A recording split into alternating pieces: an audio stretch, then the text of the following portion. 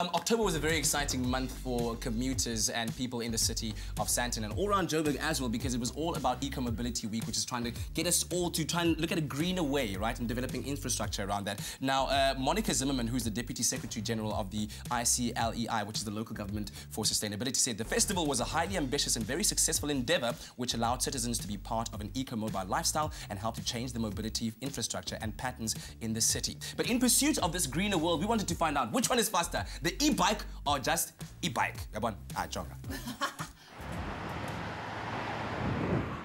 Our cities are increasing in size on a daily basis, but our needs for mobility still have to be met. Thankfully, there are new and exciting options popping up all around the country.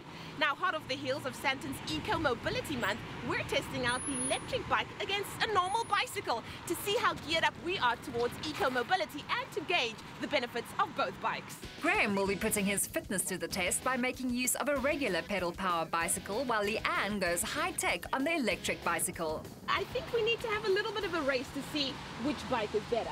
Okay, I accept your challenge. Just give me like 2 or 3 kilometers head start. Let's go. Man, I'm being made to work for it, but I'm loving every second of it. Just looking around, it seems that the world of the commuter is being transformed quite dramatically, with bike lanes being integrated into most of our major cities. You've also got really cool initiatives like the hashtag Cycle the City, which allows us to discover and explore safe, short cycle routes in and around the city, in our suburbs, sharing in the knowledge of more seasoned cyclists and commuters. I think I can use a few tips on fitness as well. An e-bike is just like any bike that you would have in your garage, except this one has a mid-motor over there, it's got a battery, it's got an electric controller unit, and of course, a throttle.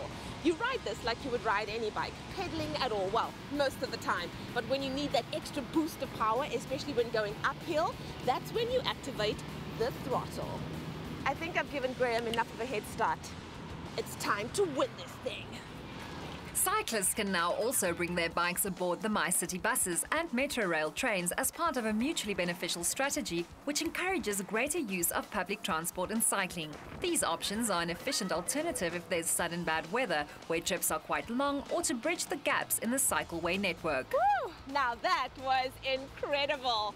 The commute with an electronic bike is amazing. It's quick, it's easy, so comfortable, you hardly break a sweat. The bike does all the work for you. And uphill cycling, nailed it! I love it! Regardless of what kind of bicycle you use, the benefits remain the same. It's vastly cheaper than driving, there's no traffic, and parking is never a problem. Finally! Oh, sorry to keep you waiting.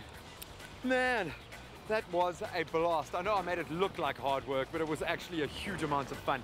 I think I've been inspired to set the car aside a couple of days a week and just use a bike, but I might ask Leanne for a bit of a swap on the bikes though. What a lot of fun, man. Oh, yeah. Well done. Well done. Hey? You know what, G? I may have won today, but I think cycling was the real winner. No, you were the winner. Aww, you killed me, man. You killed me. Let's just enjoy the view. I think I might need a tow on the way back. Oh, I say it all together. Oh, shame. Well, gracious in defeat, I have to say that Leanne really did kick my butt that day, but she did have a lot of help. And I think a man who is a driving force behind the e-bike revolution, Leonard now joins us, who I think had a lot of pleasure watching the bike beat e-bike, in my case. What an incredible day, what a wonderful experience. The proof is in the pudding. Leanne clearly did have an edge there. How popular are these e-bikes becoming? Is this a new trend? Is this something that's already taken hold of South Africa or maybe the world? Well, South Africa has had limited penetration, probably in the low thousands. But if you look around the world, if you look at Tel Aviv, Israel, you're looking at over 200,000. If you look at Europe, you're probably looking around 1 million. But if you look at China, you're looking at about 200 million. Those are the latest estimates.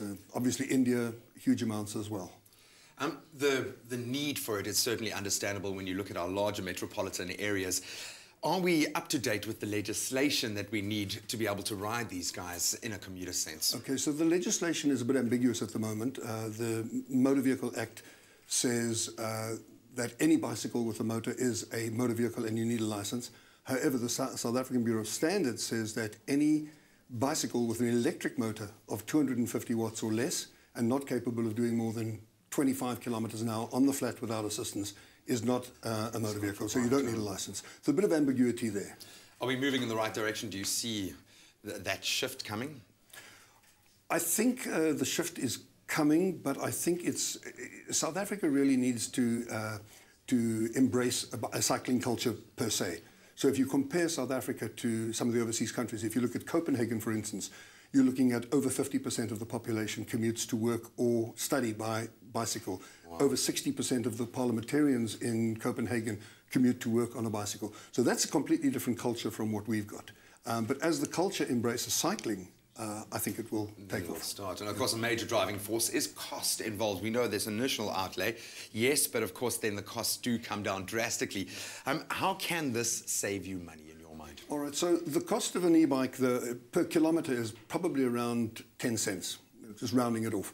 And that includes the cost of acquiring a new battery after about 2.5 years, compared to the cost of probably the smallest car, 1,000 cc's, at over R1. Sure. So that is a direct cost. But then for commuters, you've got to look at other costs like parking and basically parking and when stuff. those travel times are more than double because of 2 hours in the traffic in the morning. Who is taking up the e-bike challenge? Who is riding these bikes? Is it a young? Is it an old? When you talk about that culture, who's embracing it? Well, we were a bit surprised. We thought it was going to be just a young market, sort of the hip market, riding retro bikes and things like that. But we've been quite surprised how it's been across the board. We've got people from in their 20s right up to people in their 70s. We've got people who are on crutches after severe motor car accidents who are using e-bikes as a way of getting back into cycling. Unbelievable stuff. Well, the proof really is in the pudding. Thank you so much. I was well and truly beaten on the day, but we did have an absolute blast. Whether you choose to go the old human-powered route or with a new e-bike, the reality is that we need to start finding new ways of commuting. But thanking Leonard so much for joining us and for giving us a great day out. Cass?